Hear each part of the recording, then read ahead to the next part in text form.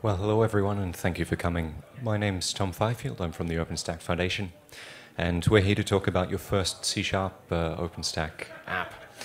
So how this all started was with the global growth of OpenStack clouds. We realized that we needed some kind of guide for people who suddenly have access to an OpenStack cloud and want to build their first application, something that leads them through the information they need to know about what a cloud application is, and also the relevant information for the SDK to enable them to actually code it up. And so in March, we got a team together to write this tutorial called Writing Your First Application on OpenStack. And originally that was written just with the libcloud SDK. And thanks to the fantastic work of my friend and colleague Liang Bo, we now have the ability to share how to perform those same beginning steps with C#. So without further delay, it's my great pleasure to introduce Liang Bo. Please welcome him. He's from 99 Cloud. Hi, my name is Liang Bo, and I'm working from 99 Cloud. So, do you guys hear 99 Cloud before? Good. We are the #2 contributor in China, just after Huawei, and the top 20 on the worldwide. The 99 Cloud is highly focused on OpenStack for 3 years, and we all have a very friendly partnership in the ecosystem, include Brocade, NetApp. So just a short description. These are the topics I want to share with you today. The first thing is the OpenStack First App program, just like Tom said. I want to also introduce the OpenStack SDK because if we want develop the application on OpenStack, we should use the SDK like libcloud, like .NET Framework SDK. Then we can share. Go through the C# application on the OpenStack. I'm trying to go through the slides as quick as I can because it's the lunch time. Do you guys hungry? So this is the first app application, program in the community. The link is the Tom's work. Use the libcloud on the first application on the OpenStack. Sorry, I have a little nervous. The first application is a part of API side project. It's actually a tutorial, a documents project that you can find on the GitHub with OpenStack/API site. And in this tutorial, you can find some cloud application architecture principles. So if we want to design a cloud application, we should take some good recommendation for the architecture. If we are starting design application like running on the cloud. So we can think about these points, like how do we separate some functions to the microservice. If we put this function to the services, we can easily to scale up or scale out. So if one service down, we can hand over the workload to another service. So it also it have API to automation the application deployment or configuration. Well, this is OpenStack SDK. So in fact, OpenStack has already have the Python client. We are dealing with these clients every day. There's two kinds of client library in OpenStack. One is OpenStack client. one is Python, another project client, like Lova client, Glance client. But we are talking about the SDK to develop. Why should we use the SDK? Because the SDK is integrates all the service in a single library. If we use the client project, we have to import every client one by one.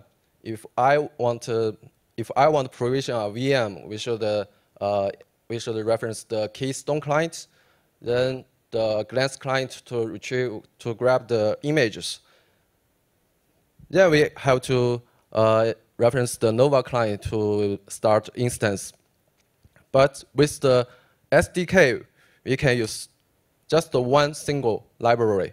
So if we want to run an application, develop an application, we can just start with these SDKs.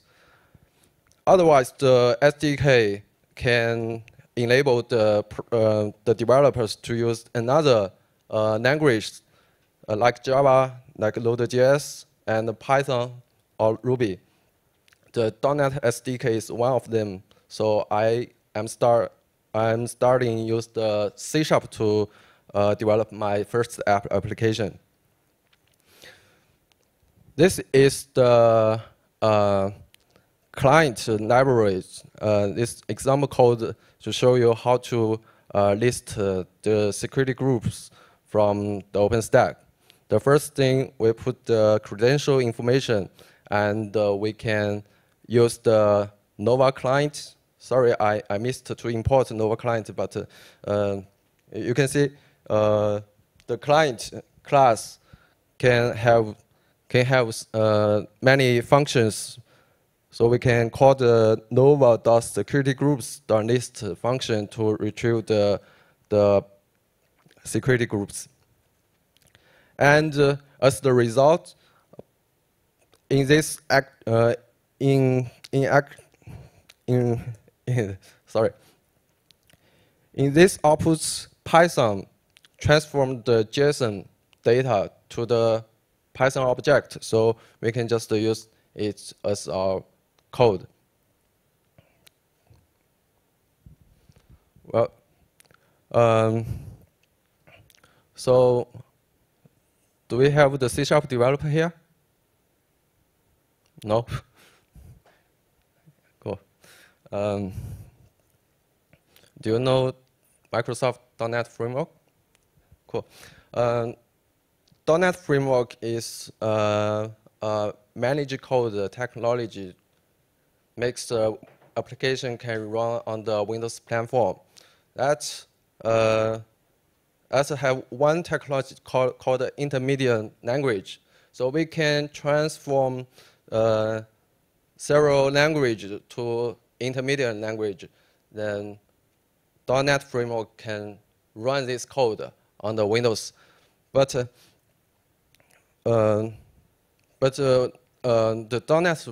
.NET application has the problem is it can only run on the Windows before.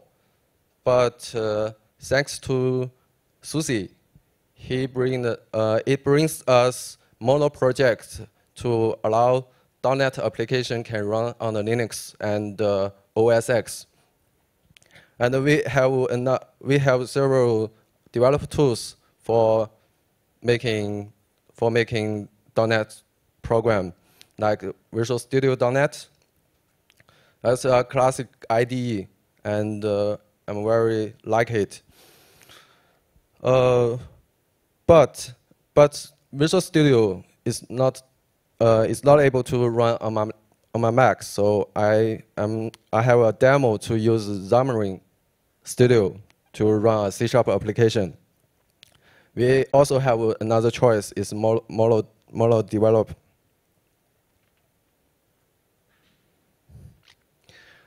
And now we have two OpenStack .NET SDK. One is OpenStack.NET. It supports Windows Cloud like Rackspace, HP Cloud. It supports some specific API from these vendors. but it not fully support all the OpenStack features, like orchestration service, like database service. The another one is OpenStack SDK.net. It's an official project, but unfortunately, the author is closed the project 10 days ago. But we should bring this project up because we are lots of C# developers after all. Okay, this is my first C# application. This link is the draft documents you can find on the developer site. So this document can show you how to make the simple C# application on the OpenStack. If we want to get our app on OpenStack running, so we should know this concept on the OpenStack. The first thing is authentication. We need to put some credential information to SDK, and the SDK will use this credential to interact with the OpenStack API. And if we want to create virtual machine images, virtual machines, we should to use SDK to get the image information, to get the flavor information. Even we need to put some metadata to the virtual machine. Okay, this is code. This code is the first step. We need to import some libraries. In the C# we call this namespace. Not like Python. We just call Python modules, right? I'm gonna using the first SDK I just described, OpenStack.net. So next we put some credential informations. This credential includes the username, password, project, and the auth URL. We also need to specify the region information. In this block, we need to write OpenStack identity provider, so we can use it later. The next one is we have to new cloud server provider instance. Then we can easily to get OpenStack data, like we can use the server provider .list images. This is the output. This output is not like Python outputs. We have to specify the output format. And the flavors servers are the same as the images. We just use the list, blah, blah, blah. But some of the OpenStack data is not available for this SDK. For example, the network neutron from neutron. This SDK can only invoke the network information from Nova API. Then we can use the create server function to create a real virtual machine on the OpenStack. This has some specific parameters, like we can use what image, we use what flavor, and we need to specify the region information. Destroy is more easy than create. So we just delete server and give it ID, instance ID parameter for this function. So I'm gonna give you a demo to see how the C# code.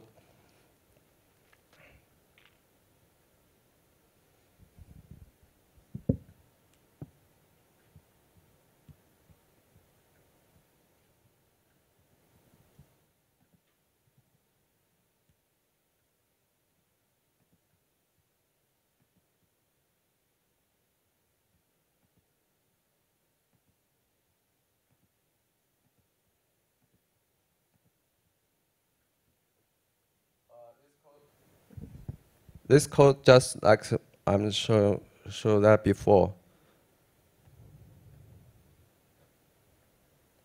Sorry, I have to bring up the OpenStack.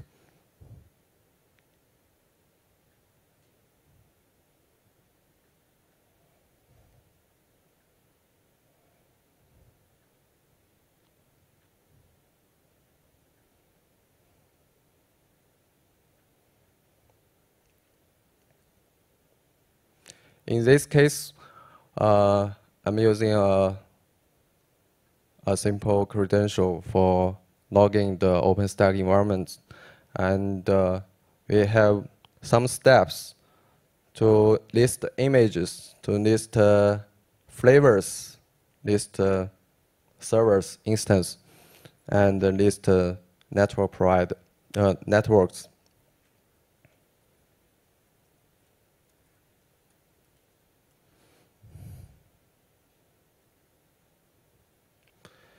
If you have interesting, you can find this code on the C# application part on the developer site, but it's draft version though.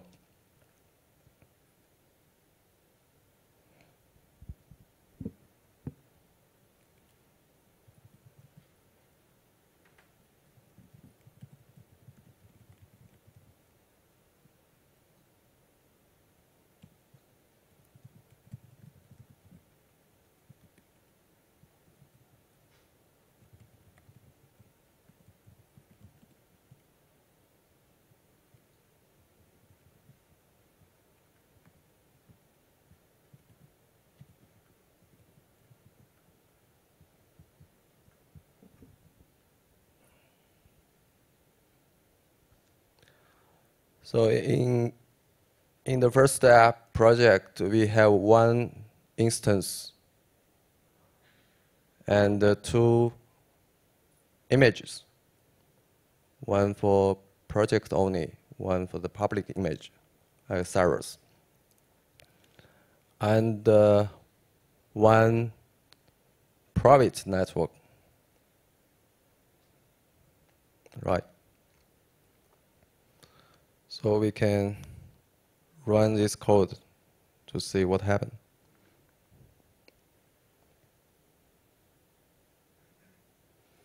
The first part is list image informations, and the flavors next, and the servers next, and network next.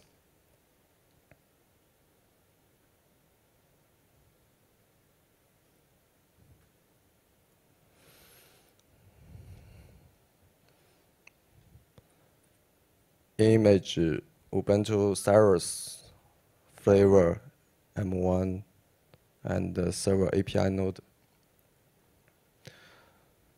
So this SDK just uses Nova API to retrieve the network information. So if Nova not return the network CIDR information, we just show the blank here. This is a quick demo.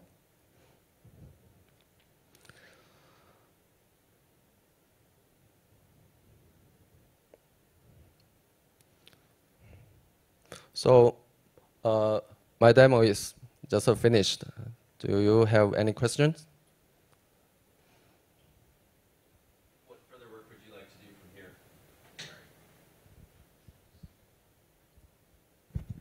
What further work would you like to do from here, or are you looking for contributors? What's kind of your future plans for what you'd like to do with this? Yeah, we want to find more C# contributors for the .NET SDK, so our C# developers can really develop some cool stuff on the OpenStack.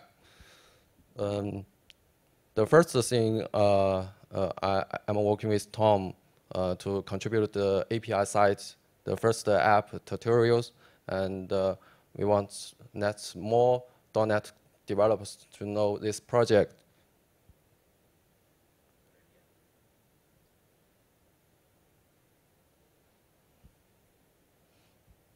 Any other questions? So we can get lunch, right? Sounds good to me. Very good. Well, if there's nothing further, please do email Young Bo if you are a C# developer and are interested in working on that SDK or contributing to this guide or even using this guide. We'd love to hear from you. Feel free to email me as well. I'm tom@openstack.org. But I believe this effort, one of the pioneering efforts with C# on OpenStack, took a lot of work from Young, so I think we should give him another round of applause. Thank you. Thank you all.